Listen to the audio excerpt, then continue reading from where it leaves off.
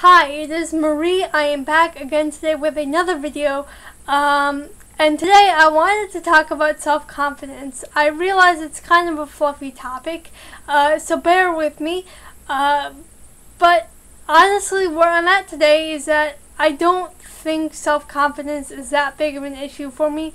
I mean, sure, I still have those moments where I feel self-conscious, especially when I'm performing or engaged in an activity that requires my fine motor skills, and I'm not really getting the desired outcome, and I just feel like I'm putting this effort in for no reason.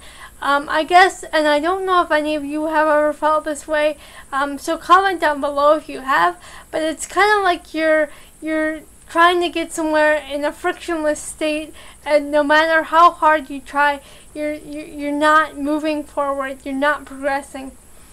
So that's where I kind of struggle with feeling like an adult, and when I can't do simple tasks.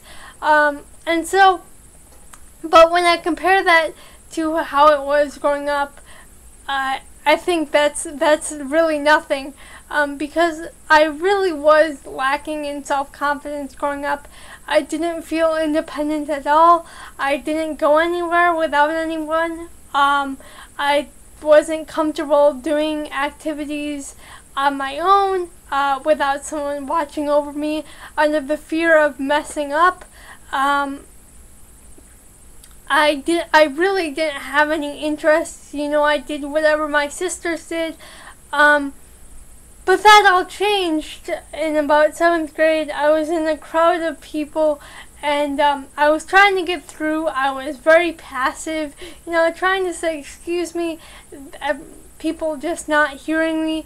And this woman came up behind me, and she's like, no, you just have to barge through. Just keep going. Just push right on through them.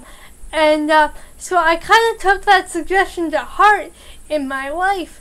And it was like, hey, I honestly don't care what you think. I'm going to do what I want to do, even if I mess up. Again, I'm still kind of self-conscious about how I mess up, but I think that you have to believe in yourself before anyone can believe in you. And so that's how I joined the speech team. That's how I joined the debate team.